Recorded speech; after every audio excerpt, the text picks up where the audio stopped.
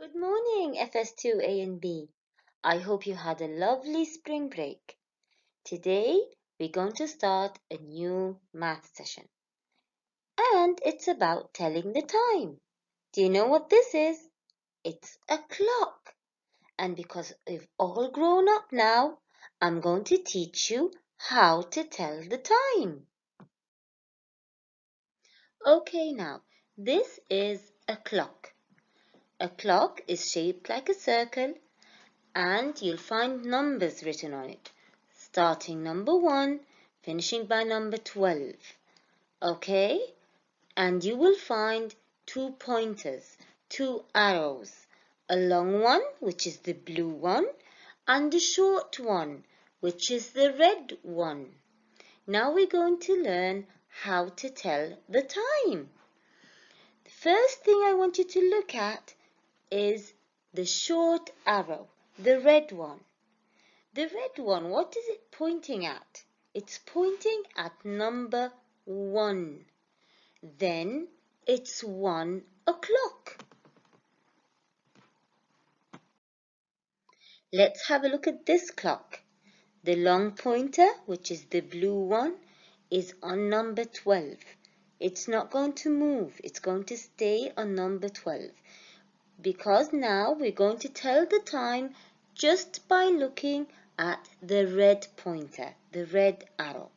Okay, where's the red arrow now? It's pointing at number 2. So it's 2 o'clock. Let's have a look at this one. The blue pointer is still pointing at number 12. That means that it's still on the same number. Let's look at the other pointer, which is the red one. It's pointing at number 3. Then it's 3 o'clock. Let's look at this clock now. What time is it? The minutes pointer, which is the blue one, is still on number 12. Now let's look at the red one. The red one is pointing at number 4. So it's 4 o'clock. Let's look at this one. Where is the red pointer? Very good. It's pointing at number 5. You're starting to pick it up. Very good. Then it's 5 o'clock. The blue one has not changed. It's the same. The one that tells the minutes is the blue one. We're just focusing now on the red one. It's 5 o'clock. Let's have a look at this one. It's your turn. What time is it? Very good. It's 6 o'clock. Good job. Now you're starting to tell the time yourself. Very good. Here we go. What time is it here? 7 o'clock because the red pointer is pointing at number 7 and the blue pointer or arrow is still pointing at the number 12. Therefore, it's 7 o'clock. Who can tell me what time it is now then?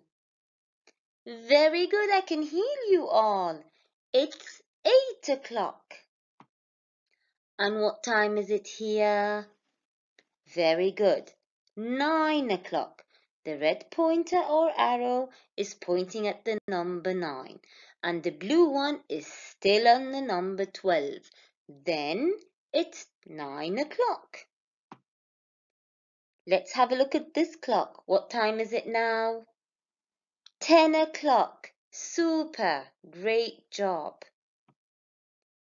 Now it's 11 o'clock. That's right. Very good. The red pointer is pointing at the number 11. The blue pointer, which belongs to the minutes, is pointing at the number 12. Then it's 11 o'clock. Oh, let's see this tricky one. Now both the long pointer, the blue one that tells us the minutes, and the red pointer or arrow The short one that tells us the hours are both pointing at the number 12. Then what time is it?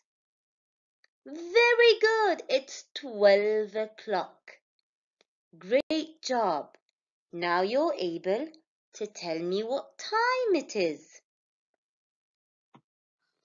And here's your homework. Here I want you to tell the time. Underneath each clock, you look at the long pointer and the small one, and you see which number the small pointer is pointing at. For instance, the first one, the long pointer is pointing at number 12, and the small one is pointing at number 2. Then what time is it? It's 2 o'clock. Very good. And this is your second sheet of homework. You need to draw the long pointer and the short pointer. The long pointer will be pointing at number 12. The small pointer will be pointing at the number that's written underneath the clock. Let's try the first one. Okay, underneath the first clock, it's written 5 o'clock. So the long pointer is going to point to the number 12, and the small one will be pointing to the number 5. So it's 5 o'clock. Thank you for listening. See you next math session. Bye.